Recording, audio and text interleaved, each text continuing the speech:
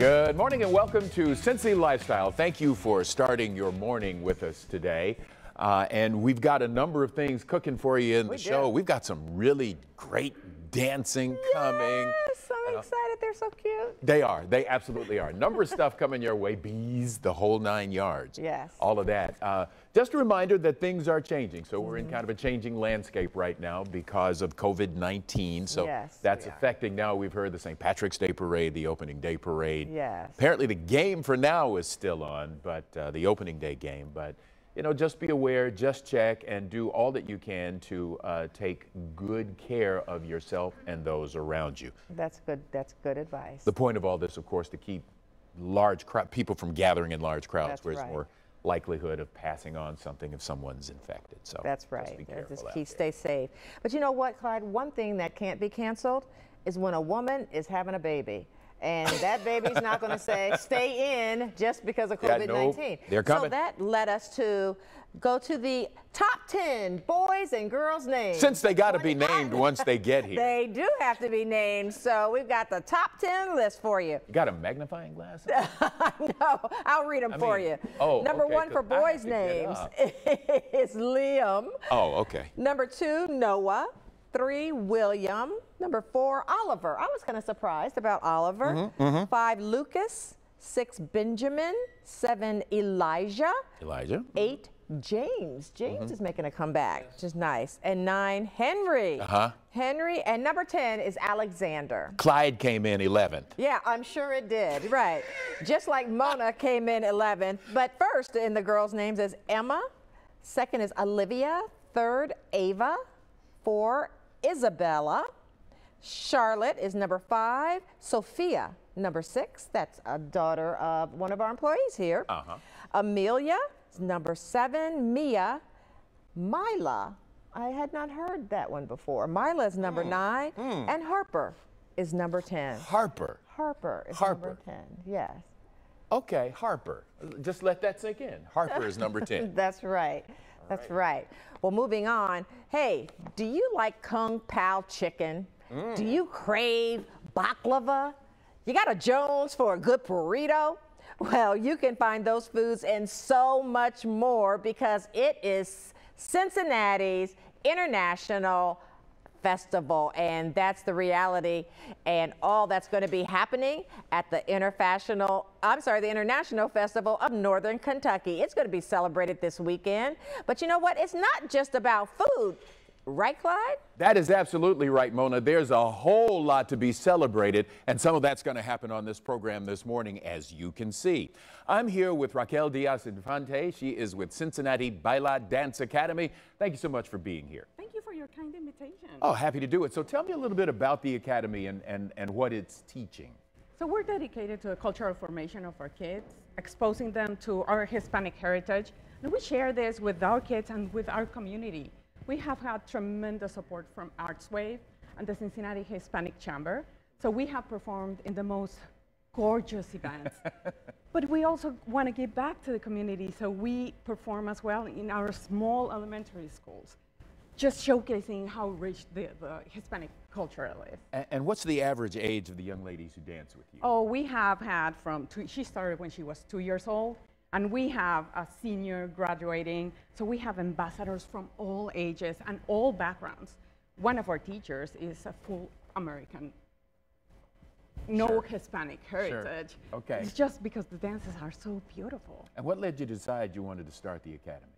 So we wanted to share our Hispanic heritage. We migrated, and we wanted to, our kids are fully American kids, but we want them to see what the Hispanic heritage has. And not only our own kids, but the whole community. We have kids, we rehearse in Blue Ash, but we have kids coming from Milford, Hamilton, Mason. We have plenty of kids from there. Okay, super. I'm going to step out and let the girls do what they do. Fantastic. All righty, Thank you so thank much. you.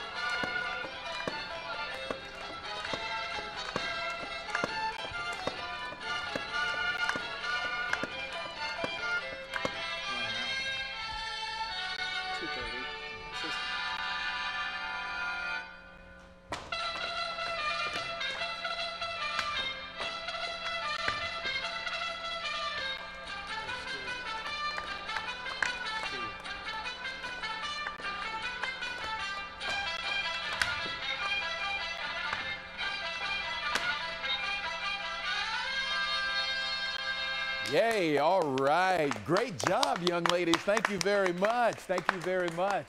We appreciate you being with us. Raquel, thank you so much for being with us as well. Thank you for your invitation. Indeed. I was tempted to join in, but I decided not to. Didn't want to show them up. Mona? Well, I'm glad you resisted that temptation, Clyde. Appreciate it. Well, there's a new awareness of the importance of a tiny insect many of us consider a nuisance. Bees. In fact, bees are critical to our ecology, and recognizing that, there's a growing movement to build and sustain bee colonies. And that commitment to the environment comes with a sweet, sticky benefit. And I would like to welcome Samantha and Scott Gordon, the owners of Bee Haven Honey. Thank you both for being here. Thank you for having us. So tell us about Bee Haven and what inspired you to open up this business. Well, around 2005, I read the novel The Secret Life of Bees, and it made beekeeping sound almost enchanting. And I thought I'd like to see what that was about. I hadn't really thought too much about it, so we put a couple of hives in my parents' backfield, and 2 hives became 10, and then came to 40, until we started getting some things from the hives, beeswax and honey, and just got a little creative with it, and just really learned about taking care of the bees through that. So. That's fantastic. Okay, I read that book too. That's a really good book. It is. Yes, it didn't inspire me to do all that you did, but it inspired you. So tell us some of the products that you brought with you. Well, we brought some lanterns that we make with beeswax, and some other candles that we have, and we also have local honey, and we make hand salves and lip balms, all with beeswax, and then Scott makes creamed honey, and we have 3 different kinds of jam that Scott also makes with honey. Oh, wow. So tell me what goes into making these products and how long it takes to go from hive to product. Well, we once we get some honey off the hives, then we take the wax from the hives as well, and we create quite a bit, so we get other honey and wax from other beekeepers in the area too. So we have to melt down the wax and clean it a little bit, and then we pour it into molds. This I use a balloon and some pressed flowers.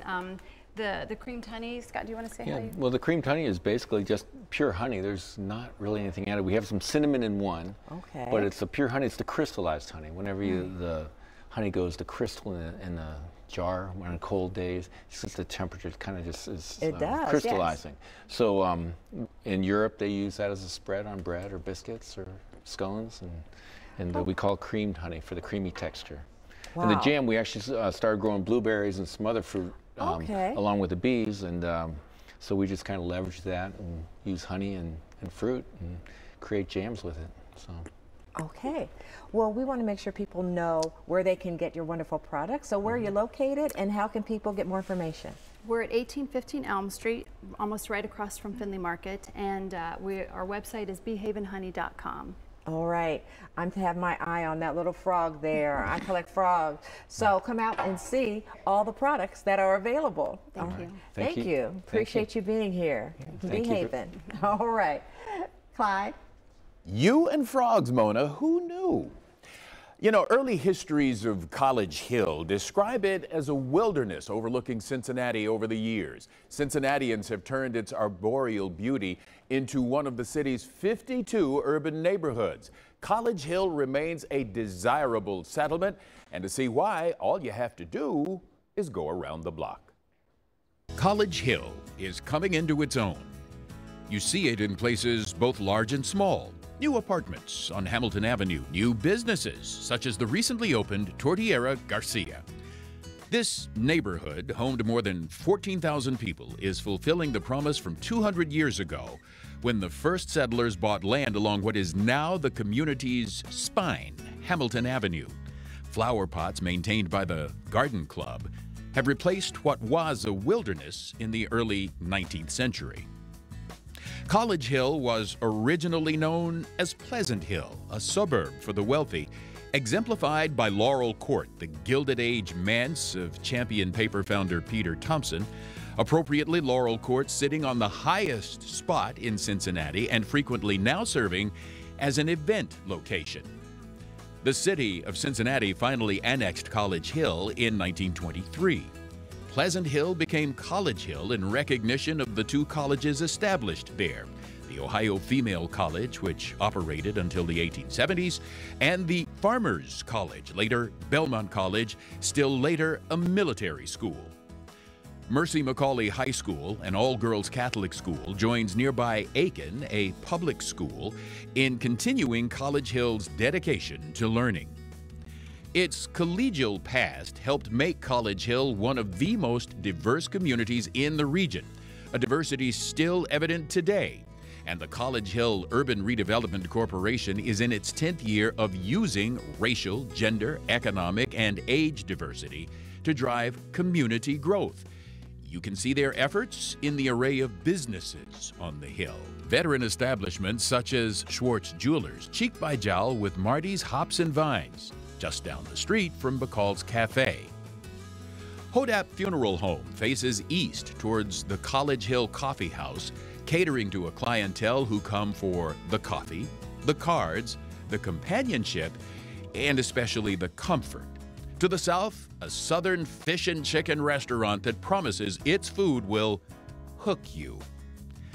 And when your soul needs the food only nature provides, College Hill offers green space aplenty at 3 parks, such as here in La Boito Woods. You can share more than 2 miles of trails with deer, fox, raccoons, and turtles here, or you can just sit and listen.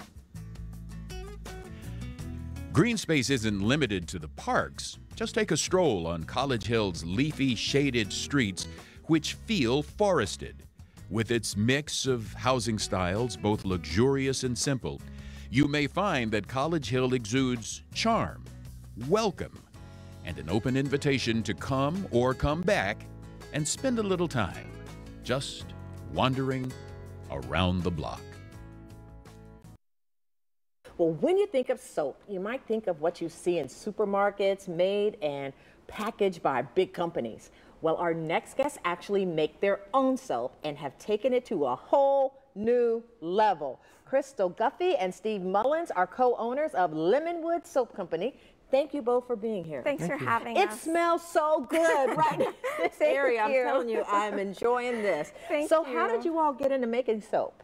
So my grandparents actually were farmers, and soap making was something that they did on their farm. So I knew about it at a young age. And when I graduated grad school, you know, I needed some hobbies and something to do creatively. So I, you know, I just learned how to do it and took off with it. Well, it's really taken off.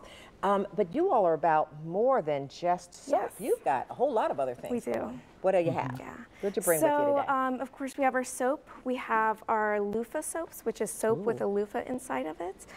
Soap with a loofah in front. That is neat. So you can exfoliate and wash at the same time. Genius. And then we have our body scrub, which is also an exfoliator, but also a moisturizer. And we have our whipped avocado body butter. So that's avocado butter that's been whipped and some other goodies added to it. And then we have our lotion, which is made with our homegrown aloe. And we also have our bath bombs here.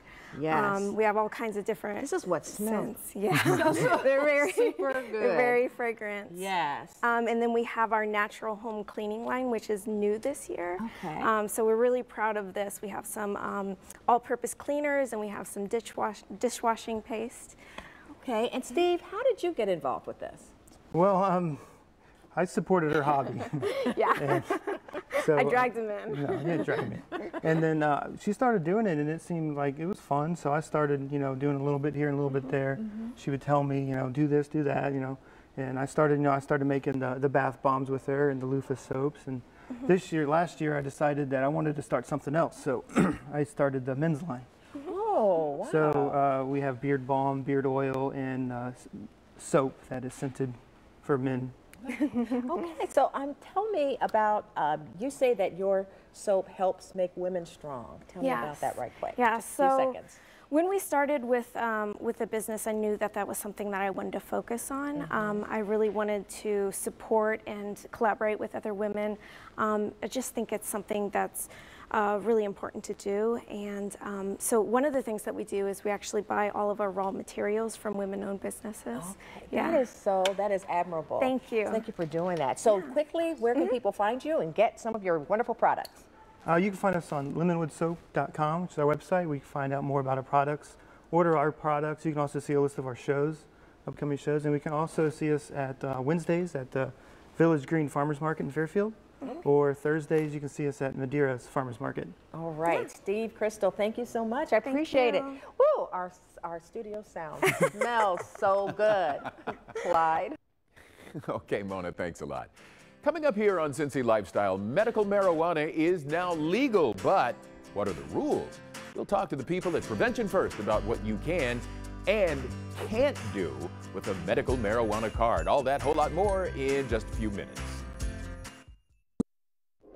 In June 2016, marijuana was legalized in Ohio for medical use, but the laws can be confusing. And here today to help us better understand cannabis as medicine and the Ohio Medical Marijuana Control Program are Lauren Hauschel, an AmeriCorps public ally working as a program assistant with Prevention First, and Charla Henderson, coordinator of the Butler County Prevention Coalition. Thank you both for being here. Thanks for having us. All right, first off, give us an overview of this program. Yeah, so within the program, there are a couple things that you need to be able to qualify for a medical marijuana card. The first is to be diagnosed with one of the 21 qualifying conditions. The second is to be 21 years of age or older or have a guardian in charge of your health care. And number 3 is to receive a recommendation from a qualifying physician. So there are a lot of misconceptions about medical marijuana. So talk to us about those. Yeah, so there are a couple misconceptions that we like to talk about. The first one is that just because it is a recommendation from a physician that it is safe, but just like other prescription medications and other legal medications, they can all have adverse effects. So it's important to keep that in mind and ask your physician as many questions as possible about your medical marijuana card. Another misconception that we like to talk about is how medical marijuana is legally allowed to be used in Ohio.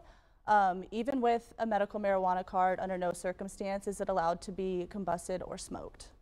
Okay. All right, so you also mentioned about talking to your doctor as well, and there are questions we need to ask and information we need to know. Charla, tell us. Yes, so we like to kind of understand this in 5 major target areas when we share this information, and one is going to be workplace. So under the program, by no means is an organization required to accept your medical marijuana use. So employers are still allowed to hire or rehire or drug test based off marijuana use in their organization. Secondly is going to be housing. So the public housing program or housing choice voucher program are not required to accept medical marijuana use and often will deny medical marijuana card holders in their application process. Then third, most people think that insurance is going to cover their medical marijuana, and by no means under the program is insurance able to cover a recommending physician visit or the purchase of actual medical marijuana in a dispensary. Fourth is education. So under several federal policies, school staff, students, and faculty are not under any means allowed to use, possess, or store medical marijuana on a college campus or a school campus premises. And that is really a good information we want to share with students and college-age people because it could put them at risk for losing federal loans, on-campus housing, or grant opportunities. And then last but not least, gifting of medical marijuana. By no means under the program are you allowed to gift of any size or any quantity someone medical marijuana. You can't share or exchange because it's supposed to be specifically for the person with the recommendation. Wow, I did not know all of that about marijuana, but it's really important to know. So there's an opportunity, Lauren, coming up that we need to know about. Yes, absolutely. We're really excited about this. Prevention First is hosting a panel on March 12th at 6:30. It'll be a Facebook Live panel. We will have a recommending physician, a healthcare attorney that specializes in cannabis law. So we're very excited about that. And as always, if you are looking for any more information, you can visit Prevention First website at prevention-first.org. All right, sounds good. Ladies, thank you so much for coming on. Thank you for joining us. That is Cincy Lifestyle for Thursday, March 12th. And reach out to us. We love hearing from you. Thank you so much for joining us, and we'll see you tomorrow. Indeed. In the meantime, I'll be misbehaving. Thanks for watching our video. And if you liked what you saw, hit the subscribe button. You can also check out full episodes of the show you've never seen before, or watch your favorites again and again. And as always, we love to say it, make it a great day.